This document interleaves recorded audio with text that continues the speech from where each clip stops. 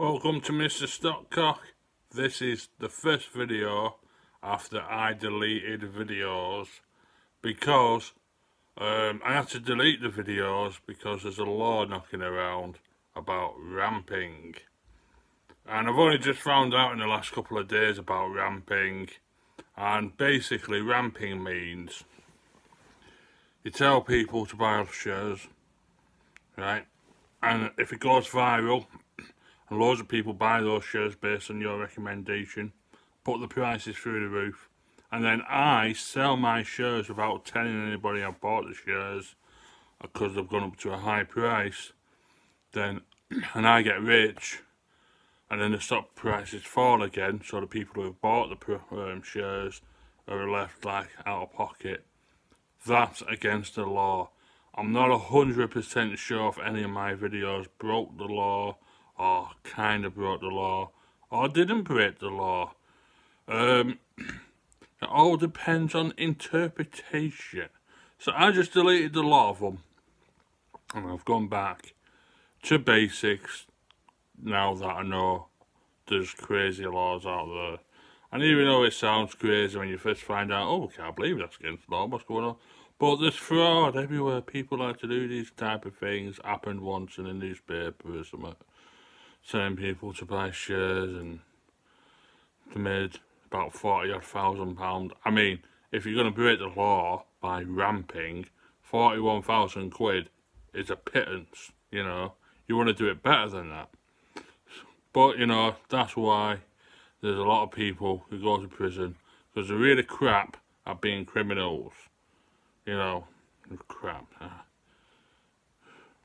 And I can't tell you which criminals are the worst criminals at being crap at criminals, because then I'd be inciting advice towards these criminals, and then I'll be breaking the law. I mean, it's just Western cultured society has so many rules that you've got to follow and remember, and it's like, oh God, it's just like, it's a minefield of rules, and it just goes in your head and breaks your head down. There's probably a rule about having a big head somewhere, you know. And there's a rule in Africa somewhere, can't remember which city it was, and if you fart, you get the death penalty. I mean, and they're not even like a, well, they're kind of Western, but they're not Western. Yeah, so yeah. So I've started from the beginning, and hopefully, when I say buying shares, I'm going to show you that I bought the shares, and then what price I intend to sell the shares at. You know, things like that. So, for instance, I have currently bought Aston Martin shares. I bought them at 58p. And I'm hoping to sell them at about a £5. But, because of the market so volatile at the moment, I'll probably end up selling them around about the 65p mark, if they actually go that far. But at the moment, they've been going down to 54, 55p. And I've been losing money. So, even though I bought them at 58p, I'm pretty sure I'm okay to say that you should buy them, if you can, at 54, 55p, and sell them at around between 58p and higher.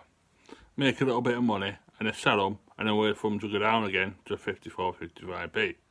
But remember, at any time, these shares are going to go right back to normal when society starts picking up.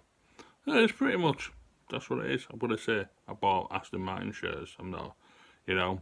And the law is that if I tell you to buy Aston Martin shares at any time at 58p, at 54p, sell them at 60 odd p, you know, I've got to make sure that I have told you that I have actually bought these shares and selling these shares and possibly buying more shares in the future.